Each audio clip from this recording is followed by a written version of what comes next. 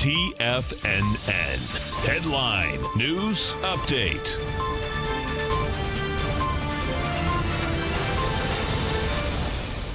Good afternoon, everybody. I'm Tommy O'Brien coming to you live from TFNN headquarters in St. Petersburg, Florida. 2 p.m. Eastern time on Wednesday. 2 hours left to go in the trading day. We got a pretty calm market out there, but indices in positive territory right now. You got the S&Ps positive by 2 points, trading at 29.98. NASDAQ positive by 3 points, trading at 81.08. Dow Jones positive by 8 points, trading at 26,796. Big week of earnings. We got some earnings last night, got them this morning. We get a big one tonight. Microsoft after the bell with their earnings. We'll jump over to some of the charts making moves so far today. We'll start things off with the indices. We'll start it off with the Dow. Currently trading 26,750. And as you can see, since about 9 a.m. this morning, we're right back to where we were 9 a.m. 26,750. You did trade up about 100 points higher at about 11:15 a.m. this morning, reaching a high of 26,849.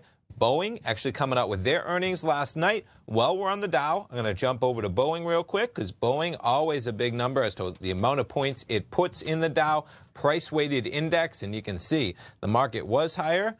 Highs in the Dow right around 11:15. Also early this morning, Boeing was up 10 points higher than it's at right now. We were 350 at one point.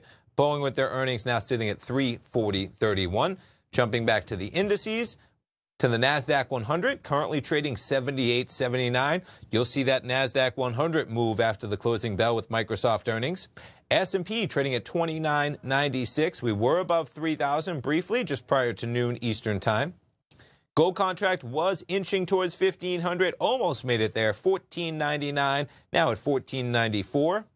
Crude oil, quite a day for crude, $55.85 for the price of crude. We got EIA inventories at 10:30 this morning. Surprise draw in that crude market as crude climbs to $55.84, now more than $2 above where it was trading at just at 9 a.m. Eastern time. Some of the news there as well, as you have President Trump saying the Turkish ceasefire in Syria is quote-unquote permanent. That may be his word, but that he's going to lift sanctions, whether that's somehow tying into there. And the euro-US dollar, 111.23.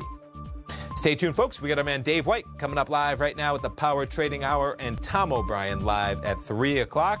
2 hours left to go in the trading day. Markets barely in positive territory. Stay tuned, folks. Dave White coming up right now.